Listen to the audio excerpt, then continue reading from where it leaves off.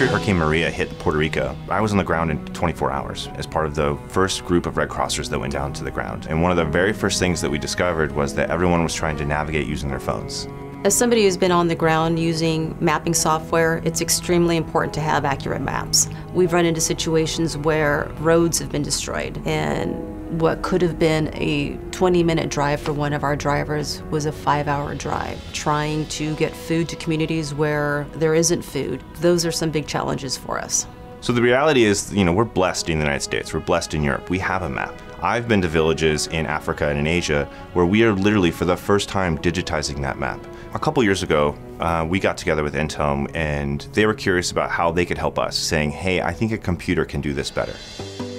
We set out to build up what we would call a computer vision model that can be used to take in as an input a satellite image and then spit out on the backside the location of a bridge if there was a bridge in the image. We started off with Uganda. When we look at the amount of time it takes an individual mapper to hand draw all the roads, waterways, and bridges in that tile, that time period is roughly around 13 minutes. However, if we run that tile through our model that's already been trained, we can generate predictions in seconds per tile. So for us to scan the entirety of southern Uganda and generate those predictions, we did that in just a couple hours. Technology and AI in particular is making things just that little bit faster. Disasters are changing. They're getting more complex, they're getting bigger, they're getting faster. They're getting harder to respond to. And that's why we need more tech tools to help us out.